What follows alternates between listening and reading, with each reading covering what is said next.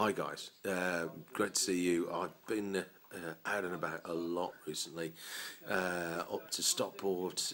I've been out to Hull and the Humber region, to Sheffield, to Chester, and even today I've been down at Ascot. It's fantastic. You can see a lot of the different commercial vehicles out there, all labelled up, and they're getting their name across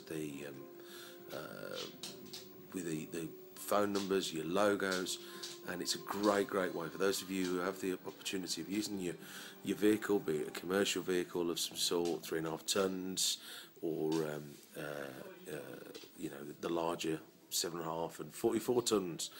It's a great way of getting your message across to all the different people, and making the most of it. The one thing you don't do, and unfortunately I've seen quite a few people doing this recently, is go to the expense, get your van labelled up, and then drive like a buffoon. I'm on about you guys out there who are undertaking, that are driving along, cutting people up. It's happened to me quite a few times. I've had 3 instances today. And it's not as though these are people who aren't doing many deliveries or whatever else. Some of these guys are couriers, and couriers, lads, you're out on the road. Goodness knows how many times you're hitting it. You're getting your name out there, and then you drive like an idiot. And what am I going to think, or is anybody else going to think? You're not to be trusted. You're going to lose a lot of business, and you'll do yourself more damage labelling your van up and driving like that than not even getting your name out there. So this time I'm going to leave some of the names off, but if you're a courier company and you're in the Yorkshire region, do something about it, because that is just absolutely stupid.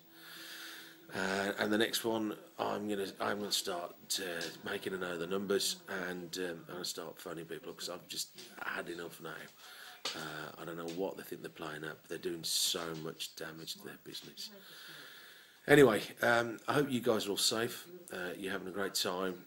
Kids are back at school, so it means all the commuting's all rubbish. But use that time wisely. If you're stuck in a queue, have a look round, have a look at the advertising boards, have a look at the way other people are making the most of their vehicles, and see if it can help you with your business.